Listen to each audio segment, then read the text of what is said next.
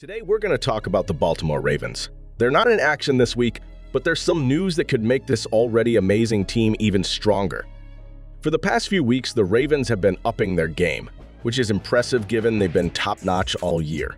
Think about it, they have MVP Lamar Jackson as a quarterback and a defense that's arguably the best in the league.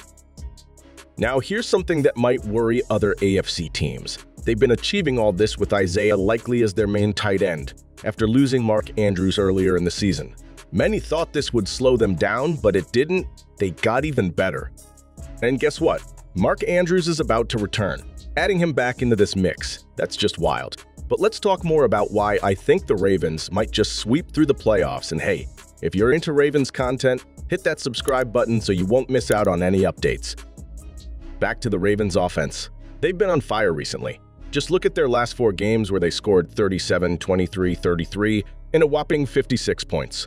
But it's not just about the numbers. Consider who they played, like the San Francisco 49ers and the Miami Dolphins, teams that were expected to be tough challenges.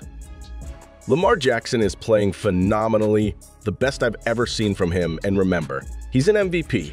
A lot of this improvement comes from Todd Monken play calling since he joined. Under Monken, we've seen more emphasis on passing, letting Jackson use his arm more than his legs. This has transformed him into a dual-threat player. Early in his career, Jackson was known more for his running ability and just okay at passing, but now, he's excelled in both, becoming one of the best in the league. We've seen his improvement in pocket presence and passing skills, developing into a quarterback with great touch and power. While Jackson been a key factor, his receivers and overall team support have also played a big role. In the past, the Ravens didn't provide Jackson with top-tier weapons, but this offseason, they decided to change that. The draft pick of Zay Flowers brought explosiveness and yard-gaining ability. Then they added Odell Beckham Jr., who despite coming off a major injury, exceeded expectations and became a solid option for Jackson.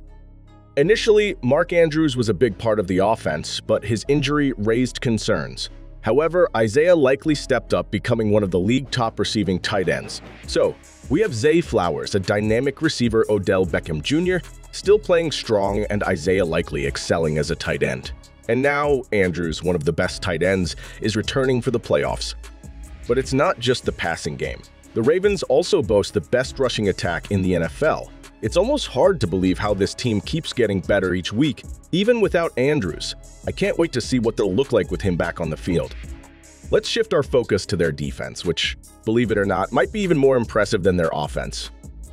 Coming into this season, not many pegged the Ravens' defense as potentially the best in the NFL. Yet here they are, excelling beyond expectations. They're among the top 6 in limiting total yards per game, lead in sacks by a significant margin, and crucially, they're the best at preventing other teams from scoring, sitting at number 1 in points allowed per game. This defense, in my opinion, is the best in the league right now, and there's little room to argue otherwise. The key to their defensive success, it starts with their number 1 ranking in total sacks. Credit goes to Mike Macdonald, their defensive coordinator. His creativity and knack for placing players in positions to excel have been a game changer. The talent on the defensive line is undeniable, but Macdonald's strategies, creating mismatches and various pass rush schemes, have been instrumental. From the defensive line to the linebackers to the secondary, every level is filled out, a claim even the best defenses in the NFL can't always make. So, pairing this formidable defense with an offense that has an MVP quarterback and stellar weapons, it's hard to imagine the Ravens losing a playoff game. But that's just my take. I'm eager to hear your thoughts in the comments below. Stay tuned for more content in the next video.